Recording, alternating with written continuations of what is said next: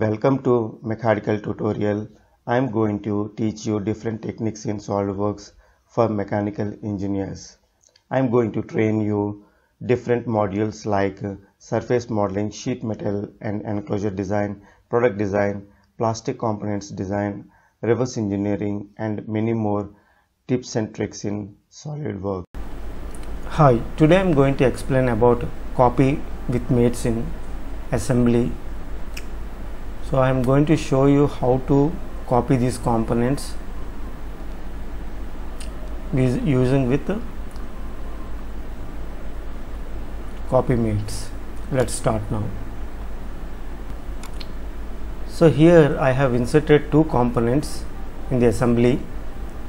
So I am going to show you how to use copy with mates. So before that I am going to assemble these two components.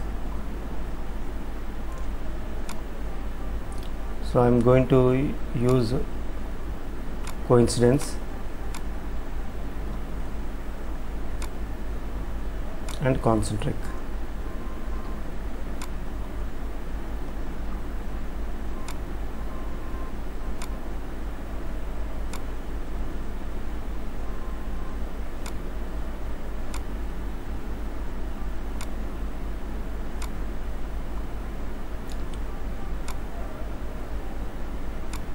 So now I am going to use copy with mates. See, initially we can select this option from insert component copy with mates. So this is one method. So we can see this dialog box. So we have to select the component, then we have to click right arrow for the next option. So we can see the mate conditions. So initially it is showing coincidence. So I am going to select this top face and this concentric. So the washer is automatically copied here. Say OK. Next I am going to select other component.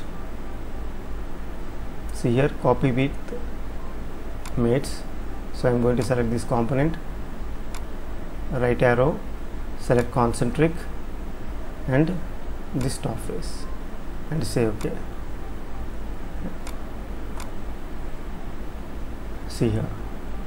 So one more method is, instead of selecting from the insert component copy with mates,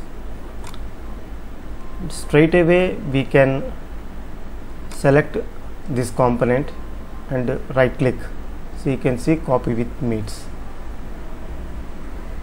or else you can directly select from the graphical window, right click and copy with mates. So one option I am going to show from here. See, copy with mates. See, automatically this component is selected.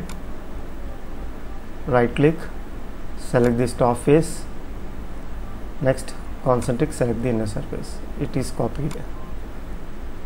Okay. So next option is, I am going to select from here copy with mates. So this component is already selected. Right click, select concentric and this top face. This component is automatically copied. So this is useful for standard components and large assemblies where we are going to assemble more number of components.